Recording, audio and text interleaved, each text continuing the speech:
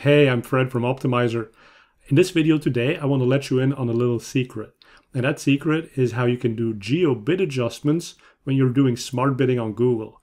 Now, as many of you probably already know, bid adjustments generally don't work if you're using automated bidding from Google, because the whole point of automating bidding by Google is that they look at different performance by device type, different performance from different regions, different performance by day parts. So you don't have to set day parts. You don't have to set geo bid adjustments. You still do geo exclusions, but you wouldn't say that, hey, I'm going to bid twice as much in Florida versus California because I think my conversion rate is going to be twice as high. Google sees that conversion rate, right? So they're already making that bid adjustment for you. But now you might say, I kind of still wish that I had more control, and I wish that I could do these bid adjustments that I used to be able to do. There is actually a way, and I'm going to show you how. So the first thing to look at is, why would you potentially want to do geo bid adjustments? So this is in our Optmyzr tool. This is one of our insights. It's a really old insight. It's the geo heat map, but it's still very useful. So we've updated this tool in that you can say, I want to look at not just all my campaigns, but I want to look at campaigns by bid strategy. So here I'm going to say, show me all of my campaigns that are running on maximize conversion value strategies. And I'm going to update that. Okay, so now Google's fetching, or Optmyzr is fetching this data from Google. And we've shown a bunch of locations here. And we see there's a column for cost per conversion. And this is kind of fascinating, right? Because we see that in California, our cost per conversion is about $9. In Texas, about $7, almost $8. But in Florida, it's $115 per conversion. Now, granted, this is based off of a single conversion, but still, I mean, it's a pretty high number, right? And then here in New York, it's $50 per conversion off of 2 conversions.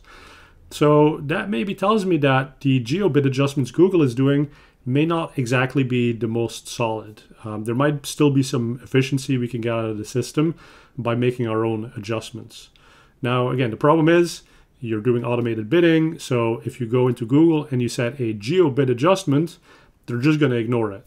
So you can't do anything. However, there's a new tool. It's called Value Rules. And Optmyzr just launched a solution for this. So you'll find it under Optimizations for automated bidding. It's called Optimize Value Rules. And now what this tool does is it shows you the different locations, or you can also do this for device types or audiences. And you can set a value rule that says every time a conversion happens that has this attribute associated with it, so in this case, the attribute is the location the conversion came from. So say a conversion came from Austin. I want to value that conversion at 1.05 times my typical conversion value. So simple example, if my conversions, if I'm doing lead gen and I'm saying every conversion that I get, every lead form that's filled is worth $100. Well, in this case, what Google would say is, oh, if we see that conversion, but it came from Austin, it's now worth $105 instead of $100. Likewise, if it came from Berlin, where we have a 1.03 value rule, that conversion of $100 now becomes worth $103. Now back up for a second. Think about Google's bidding system. Google's bidding system is basically just looking at what is the probability of a conversion and what is the probability of value from a click. That doesn't really change. The probability of the conversion happening doesn't change based on what you've put into this tool from Optmyzr.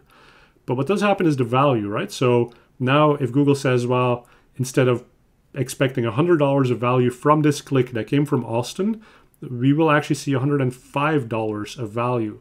So they can incrementally, by 5%, increase your bid and still hit the same return on ad spend that you previously had. So in effect, what this is doing is it's exactly like a geo bid adjustment. And so what's really cool is that this isn't the way the tool was intended to be used, but you can use it that way. So that's the tip, that's the secret. That's how you can do geo bid adjustments for your smart bidding campaigns.